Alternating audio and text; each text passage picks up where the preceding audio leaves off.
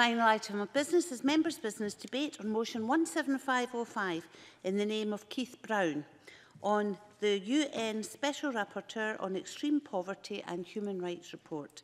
And this debate will be concluded without any questions being put. Would those members who wish to speak in the debate please press the request to speak buttons now. And I call on Keith Brown to open the debate for around 7 minutes, please. Thank you, Presiding Officer. A great misery has been inflicted unnecessarily, especially on the working poor, on single mothers struggling against mighty odds, on people with disabilities who are already marginalised, and on millions of children being locked into a cycle of poverty from which most will have great difficulty escaping. This is a reflection of the UN Special Rapporteur, Professor Alston, on the Conservative Party's appalling record in government. The report that we debate today explores the destitution Tory austerity and universal credit has imposed on communities across Scotland and the UK. It is unconscionable that in a country that boasts the world's 5th largest economy and huge amounts of wealth, 14 million people, some 1/5 of the population, live in poverty. Over 1.5 million people live in destitution. And that this has been welcomed by the ministers responsible as an almost unmitigated success.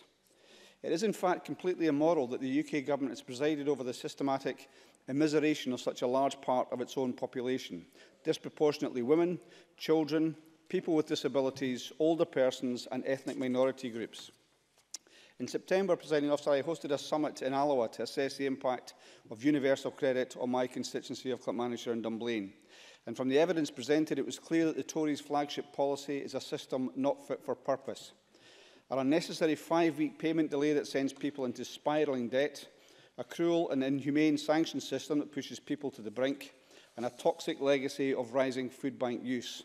The latest figures from Clackmannanshire Council show 85% of universal credit claimant council tenants are in arrears, totalling £550,000, despite doing all that is required of them. They still end up being 6 to 8 weeks in rent arrears before the DWP make any payments. Stirling Council's figures show the level of rent arrears among tenants claiming universal credit has increased from 13,000 in June 2017, when the system was rolled out, to over 191,000 by April 2019. These unacceptable figures are representative of a fundamentally flawed system that traps people in avoidable debt. In light of this, what has not been surprising is the UK Government's contemptible attempts to discredit Professor Alston and this report. Amber Rudd has accused him of showing wholly inappropriate political bias, while Philip Hammond rejected flat out the findings as a nonsense. And this stubborn denial to accept any kind of responsibility is matched only by that shown on opposition benches in this chamber.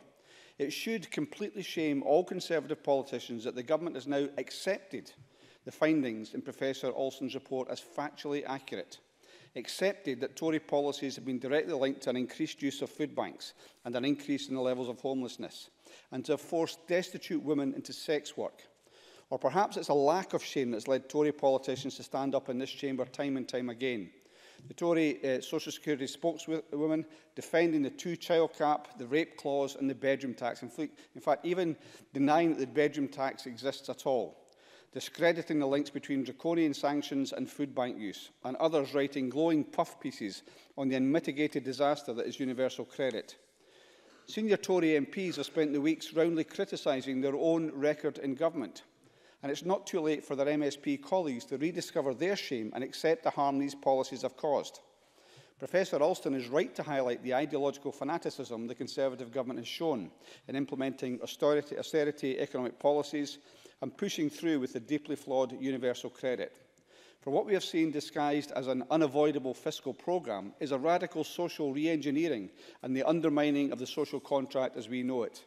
For years we have seen the welfare state, the foundation of the social contract, attacked, strivers pitted against skivers, while values such as freedom and individual responsibility are distorted to eliminate any responsibility on the part of the state to ensure the welfare of its citizens. But what it enables is the creation of an environment in which the vulnerable are viewed as undeserving of assistance. It also enables the creation of a welfare system that denies the most deserving their entitlements. It pushes disabled people into unsuitable work, and in which, as Professor Alston notes, British compassion for those who are suffering is replaced by a punitive, mean-spirited and often callous approach. This radical transformation of the relationship between state and individual is an attack on our rights as citizens. And for what freedom is there in being trapped in poverty as a child, as a single parent, or someone with a disability? What freedom is there in being part of a social security system that appears designed to keep you trapped in that poverty? And I'm glad that this negative view of freedom, this entrenchment of poverty, is rejected by the SNP government, which recognises that it is the government's role to play a positive role in empowering and enhancing citizens' freedoms, and recognising that we as citizens have the right to expect a social security system that provides just that, and the responsibility to make a fair contribution to society through a progressive taxation system that many political thinkers have said is a hallmark of a democratic society.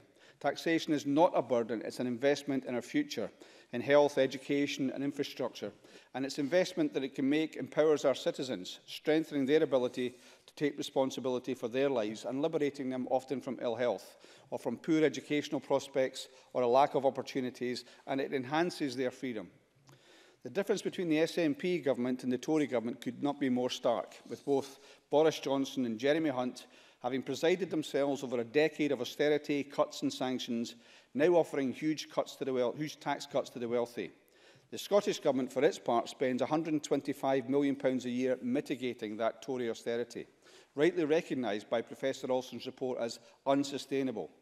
For it is outrageous that a devolved administration must take action to protect its citizens from UK government policies, money that could be better spent supporting the work of Social Security Scotland, a social security system built on the principles of dignity and respect that rejects a punitive sanctions system that has no other role than forcing millions into poverty. Using new social security powers, the Scottish Government has already delivered transformative new entitlements, supporting 77,000 young carers, 7,000 new families in low-income households, making more payments in the first 2 months than the DWP benefit it replaced made in a year. It will shortly take on further responsibility to provide disability entitlements and winter and heating assistance. And today we've heard from the Cabinet Secretary about the Scottish Child Payment. I would be interested to know when she replies whether she's received any assurances from the Tory spokespeople that she's spoken to as to whether they intend to continue with these benefits, this mitigation of the worst of the Tory government, if they were ever to get into power. The Scottish Government has also strengthened the social contract between the Scottish people and their government, and all paid for by progressive taxation.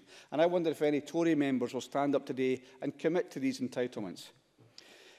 Professor Olson described as compelling the plans of the Scottish Government to incorporate the Convention on the Rights of the Child into Scots law, and also the recommendations made by the First Minister's Advisory Group on Human Rights Leadership. That's the kind of action that government should take, improving the lives of their citizens and not impoverishing them. Adam Smith, one of Scotland's greatest philosophers, once observed that the true measure of a nation's wealth is not the size of the King's treasury or the holdings of the affluent few, but rather the conditions of the labouring poor. And politicians across the UK would do well to remember this. It's our responsibility as representatives of the people to challenge inequality, to fight poverty and want, and to build a society that is fair, just and prosperous. It could not be clearer, Presiding Officer, following this report, that the UK Government is manifestly failing in this regard, and the Scottish Parliament must have the powers to create a fair and equal Scotland. The bedroom tax, the two-child cap and the rape clause have no place in a civilised society, no place in a society that treats all its people with respect and dignity, and it should have no place in an independent Scotland. We have a moral responsibility to oppose these measures, and the SNP will continue to do so. But before we go to the open debate, it would be right to recognise that while this debate focuses on the UN report, these findings have been consistently raised by other organisations across Scotland and the UK for many years. The UK Government must end its stubborn denial and listen to these voices. It must implement the UN report's recommendations, and it must devolve all social security powers to this Scottish Parliament. I look forward to what I am sure will be a considered and thoughtful set of contributions from the members today. Thank you. We move to the open debate and speeches of around 4 minutes, please, although there is a little bit of time in hand. And I call Michelle Ballantyne to be followed by Bob Doris. Thank you, Presiding Officer. While there are many valid points in Dr Olson's report, I feel that there is a missed opportunity to have a rational, reasoned debate on the issues affecting the most vulnerable in the UK, and a missed opportunity to depoliticise what has already been a heavily partisan conversation. Presiding Officer, there is a common misconception surrounding UN Special Rapporteurs, namely that they are representatives of the United Nations. As Dr. Alston himself has said, he is not a UN official. He merely presents his independent findings to the UN.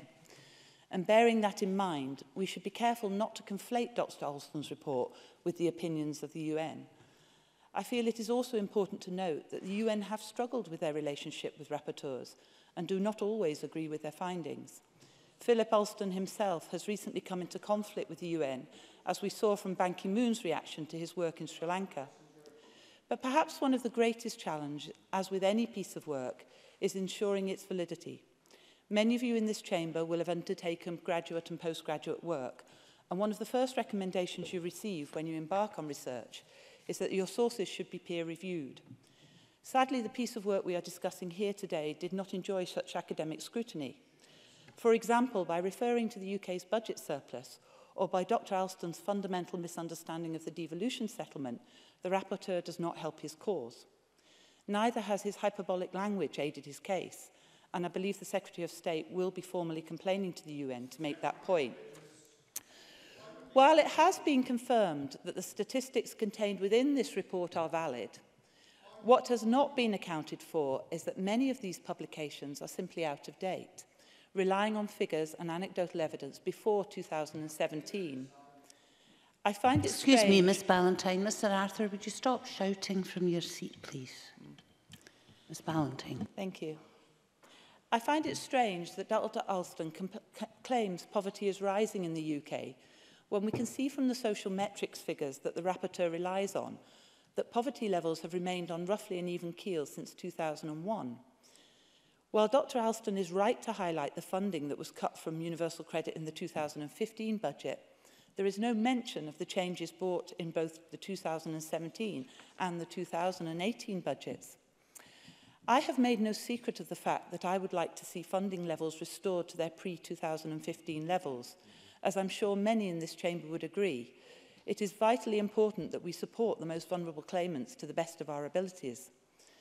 That said, I feel Dr. Alston should have accounted for just some of the recent developments that have occurred in welfare reform, the economy and society as well, so I will raise them here. This year, 220 billion will be spent on welfare, and almost 10 billion has been injected into the welfare budget since 2016. Yes, okay. Keith Brown. Can I thank the member for taking the intervention? Just say that she spent the bulk of her speech so far in attacking the author of the report, the messenger. Does she accept the findings, though, or the statement from the Conservative government that they accept that Professor Alston's report is factually correct? Michelle Ballantyne. I think I just did that. You need to actually listen to what I'm saying rather than just working up an intervention. So we've had the introduction of the national living wage, giving 2.1 million of the lowest earners a pay rise. We've had an extra 250 million to support the child element of universal credit. And we've raised working allowances by £1,000 last month, meaning 2.4 million claimants keep more of what they earn. These are things that have happened that are not mentioned in Dr. Alston's report. I've run out of time. I need to finish. Sorry, 4 minutes is not very long. Not only that, this year the UK had the fewest low-pay workers in 10 years, and according to the UN is one of the happiest places to live, has record unemployment, and is a top 10 nation for social support. So I have to ask the question, how does that square with Dr. Alston's report? I'm not alone in believing the UK government's welfare reform policies are bringing some positive changes. Bodies such as the Joseph Rowntree Foundation have concluded that UC will reduce the number of working families in poverty by around 300,000, while IPPR have highlighted that universal credit could be the most cost-effective method of solving child poverty. This is not to say that governments should not and could not do more. As the Poverty and Inequality Commission have highlighted, governments need to be better at monitoring outcomes from their policies as well as their impact, and both the UK and Scottish Government could improve their data collection to inform future policy making. In conclusion, Presiding Officer, solving poverty and inequality is a duty of us all to share, and regardless of Dr. Alston's report, it is clear that there is still work to be done. Thank you. Bob Doris, followed by Lynn Smith. Thank you, Presiding Officer. Can I start by thanking Keith Brown for securing this debate here this evening and for drawing to the Scottish Parliament's attention once more the shameful and the appalling indictment of the UK government's persistent and deliberate attack on the poor in our society, which is set out very clearly in the UN Special Rapporteur's report. Much was made of the UN's relationship with its rapporteurs, but when you launch an independent report or an independent inquiry, it should challenge institutions. That's why you have independent reports, and I commend Professor Alston for his work here in exposing the shame of the UK government. The Rapporteur on Extreme Poverty and Human Rights, Professor Alston, was very clear, presiding officer. He stated, policies of austerity introduced in 2010 continue largely unabated, despite the tragic social consequences. He says close to 40% of children are predicted to be living in poverty by 2021.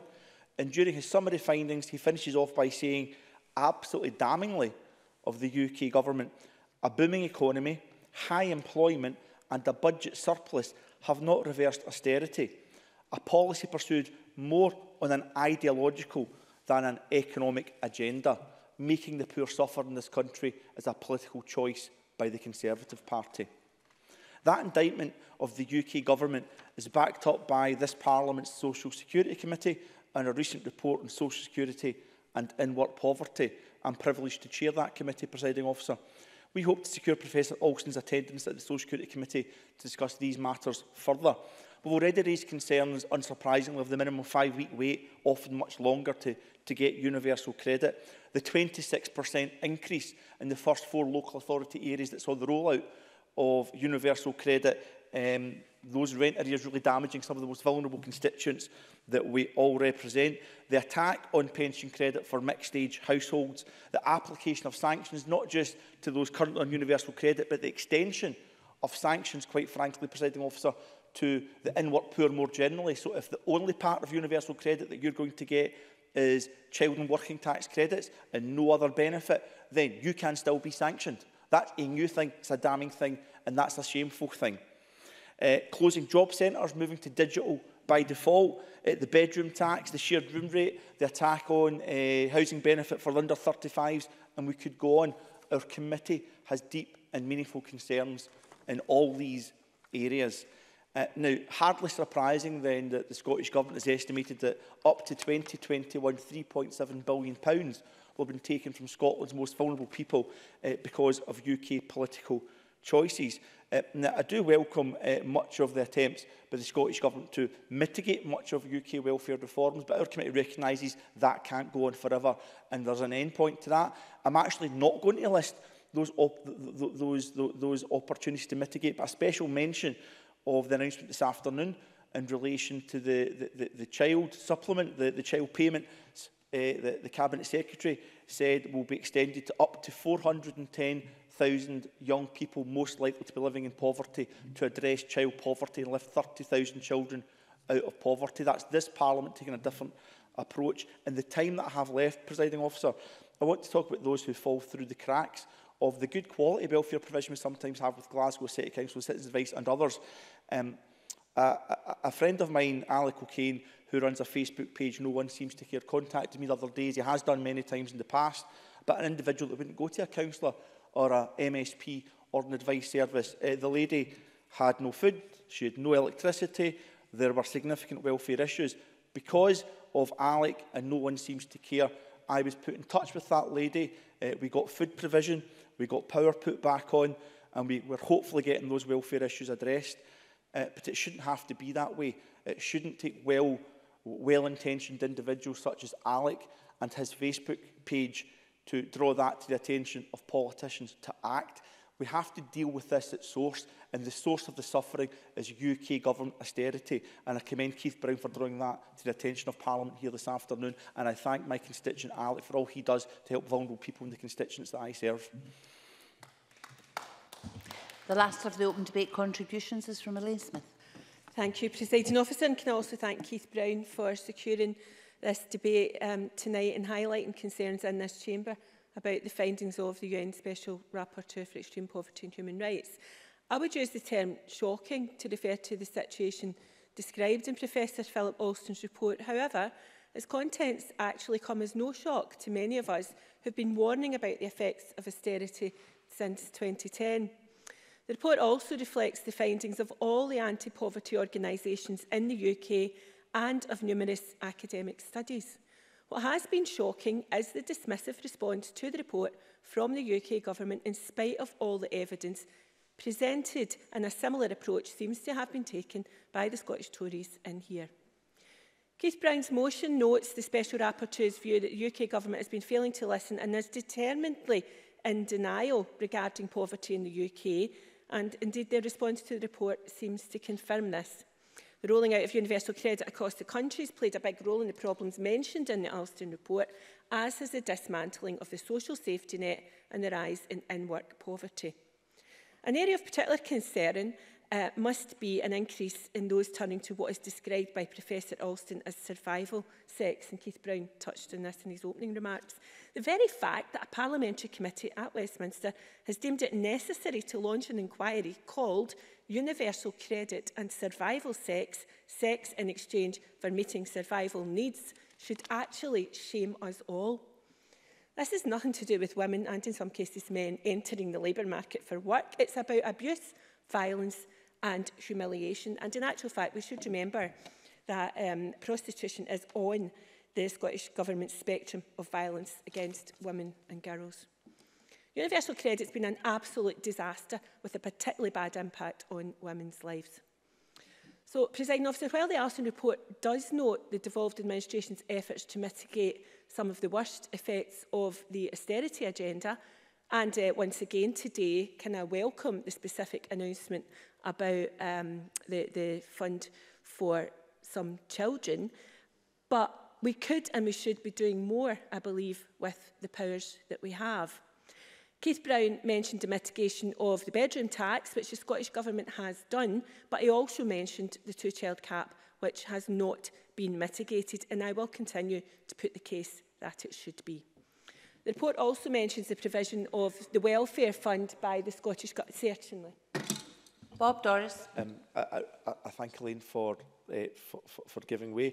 I'm just wondering, one of the things the Social Security Committee found, and we pick and choose the things we mitigate, but the Social Security has agreed that it's just no longer possible to mitigate everything that the UK Government does. Would you accept that point? Elaine Smith. Thank you, Presiding Officer. I absolutely agree that we cannot, this Parliament and this Government cannot mitigate everything, but I do believe that the Government has been very, very keen to say that this is a despicable policy, and that it's something that they've put high on the agenda, and therefore that is why I continue to put the case that that particular policy ought to be mitigated. But I certainly do take his point. The report also mentions the provision of the welfare fund by the Scottish Government for emergencies and hardships, and of course that fund is welcome, but it's not been increased since 2013-14. And that means a real terms cut of £3.5 million. And with the Government having no plans to increase that funding between now and 2025, certainly at the moment, this will represent a real terms cut of £7 million by that point. Now, asked about the underfunding of the welfare fund last week, the First Minister questioned whether the Labour Government in Wales had such a fund. So I would just like to advise the Chamber that they do indeed a discretionary assistance fund, and their latest budget announced an increase to the funding of that. So I think Scotland should perhaps follow Welsh Labour in this regard and make provision of funds to the very poorest in society an absolute priority. Presiding Officer, I hope I get a wee bit extra time, but in bringing my remarks to a close, I do want to highlight the work of the SSAFA, the Armed Forces charity, who are exhibiting in Parliament this week. I had a chat with them, and some of the projects supported include working with families with children with disabilities and supporting women and children in need of stepping stones homes as they escape from dangerous or abusive situations. Poverty and deprivation can and does affect the families of those in the armed forces and those who've left the service. We've got veterans sleeping rough, living in abject poverty, and there are veterans nearly evicted from tenancies because universal credit payments have not come through. If I could briefly highlight the case of Walter Richardson, medically discharged from the forces. Walter and his family were facing eviction in Lanarkshire with council tax arrears, and they were quite simply living in poverty. Presiding Officer, there are far too many of these accounts in the UN report, in our newspapers and in our communities in Scotland today in 2019, and it really is unacceptable. The work of SSAFA and many charities and public services across Scotland should be commended as they try to hold people's lives together in the face of increased poverty and further austerity. But we do need fundamental change. The UN report is damning about austerity, and the rapporteur is equally so about the UK government's lamentable response, but outrage is not enough. This government needs to make tackling poverty even more of a priority, to turn ambitious words into meaningful action, to do everything with the powers we do actually have to stop poverty increasing across Scotland. Thank you. I now call on Aileen Campbell to respond to the debate for around 7 minutes. Please, Cabinet Secretary. Thank you, Presiding Officer. And like others this evening, I also thank Keith Brown for bringing forward this really important and timely debate. And as I set out in my statement of 27th of November last year, the Scottish Government was pleased that the Special Rapporteur was able to spend 2 days of his UK visit in Scotland, hearing directly from people affected by poverty and meeting Scottish ministers, parliamentarians, government officials and representatives of civil society. That lived experience that he got directly from the mouths of people who are directly bearing the brunt of Tory austerity. Not anecdote, lived experience, the realities of what's happening in Scotland and across the UK. And we welcome the Special Rapporteur's final report. It is an absolutely devastating analysis of the UK government's austerity measures, describing the policies pursued since 2010 as retrogressive and in clear violation of the country's human rights obligations, and clearly shows that there must be a change in direction. And in Scotland alone, we previously estimated that £3.7 billion would be cut from annual social security spending by 2020-2021 due to the UK government's welfare reforms. Now, to put that £3.7 billion into context, that figure is the equivalent to 3 times our annual police budget, or the entire annual budget of NHS Glasgow and Lothian. Yet the UK government refused to fix the problems caused by their welfare cuts that have been articulated today, or to coin a phrase as we've heard in the past during similar debates, they refused to test and learn. And it means that this continued assault on welfare and continued benefit cuts make it feel like we in the Scottish Government are fighting this poverty with one hand tied behind our back. Now, Michelle Ballantyne said today's debate and Professor Alston's report was a missed opportunity to talk rationally about poverty. But I think it's quite the contrary. Professor Alston's work shone an independent spotlight on the politically motivated and ideologically driven attack on the most vulnerable. And the Special Rapporteur notes the devolved administration are spending considerable resources to protect people from the worst impacts, but that these efforts are simply not sustainable. How can it be sustainable when what's being brought out of the social security spending is the equivalent of NHS budgets for Glasgow and Lothian? But in 2019 and 2020, we will continue to invest over £125 million to mitigate the worst impacts that these changes bring and to protect those on low incomes. And the Equality and Human Rights Commission welcomed positive policies such as our mitigation of the bedroom tax. And as a result, we have shielded the most vulnerable. The reductions in household incomes in Scotland due to the impact of tax, social security and public spending decisions is lower than in England and Wales. But ultimately, there is still a reduction.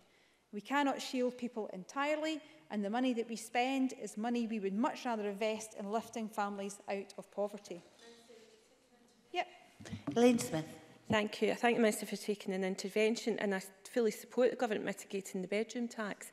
But would you not agree that, given the despicable nature of the rape clause, the two-child cap policy, that should be considered for mitigation as a special case? Aileen Campbell. And I want to get out of the fact that we don't, and it's not sustainable to be mitigating everything. It's £3.7 billion is coming out of social security spending. We're already spending 125 to mitigate the worst impacts of welfare reform. I published figures today about the totality of spending to help and support low-income families of over £500 million. And I don't want to always be mitigating the acts of another government. I would much rather have the powers here to deal with the problem head on. And I think that's the real disappointment that I have from Labour, because while we have to kind of wait and have our fingers crossed for some time in the future, maybe perhaps having a Labour government to try and do some of this, I'd far rather we just had the powers here in this Parliament for us to deal and tackle these issues head on and support the people who live in this country. But I know that that doesn't seem to be where some are, but we'll continue to do what we can with the powers that we have and continue to support and protect the people that live in this country to the best of our ability.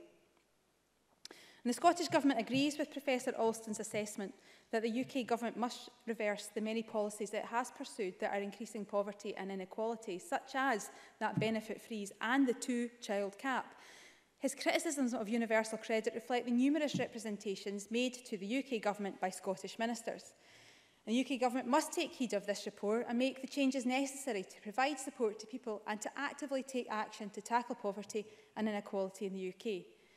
Indeed, what changes have been made do not go far enough. They do not address the long wait for a first payment under universal credit, the two-child cap, and its abhorrent rape clause.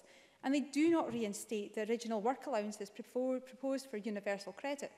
Professor Alston described the recent changes made as a window dressing to prevent political fallout, and I don't think many of us in this chamber could possibly disagree. And as Elaine Smith and Bob Doris have also made clear, I think it is quite incredible that the amount of disregard that Professor Alston's report has generated from the UK Government, when in fact they should be utterly shamed by the misery that their callous cuts have caused. In Scotland, we regard confronting poverty as an urgent human right concern and one that requires priority action across ministerial portfolios and on the part of all state institutions. And while child poverty and in-work poverty levels are currently lower in Scotland than in the UK, it's simply unacceptable that people are doing all that society asks of them. They should never get out of the bit and to continue to have to live in poverty. And that is why we are not, as I said earlier today and in previous debates, sitting back and letting welfare reforms hit the poorest hardest. We are taking action. And in his report, as well as noting that the Scottish Government is investing considerable resources to protect people living in poverty, the Special Rapporteur referred to Scotland's own ambitious plans for poverty reduction. These plans are underpinned by our 4 official measures of child poverty as set out in the Poverty Act 2017, which are expressed as targets towards the eradication of child poverty here. And earlier today in the Chamber, I outlined the significant action we're taking towards genuine reductions in child poverty, including the introduction of the new Scottish Child Payment. And as I said earlier, by the end of 2022, the payment will be introduced for all eligible children under 16. We estimate that around 410,000 children will be eligible for the payment, and it has the potential to lift 30,000 children out of relative poverty and reduce the relative poverty rate by 3 percentage points. And by the end of this parliamentary term, nearly 2 years ahead of our original commitment, we will introduce this new £10 per child per week, which will be paid monthly to all eligible families and children under 6. This payment will help prevent poverty for families just above the poverty threshold, but on insecure incomes. And this is a substantial investment in families most in need. And we also agree with the Rapporteur's conception of poverty as a multidimensional phenomenon that impacts on the full enjoyment of human rights. And in Scotland, the Government sees tackling poverty as part of its coordinated work to realise a vision of a Scotland where every member of society is able to live with human dignity and enjoy their rights in full.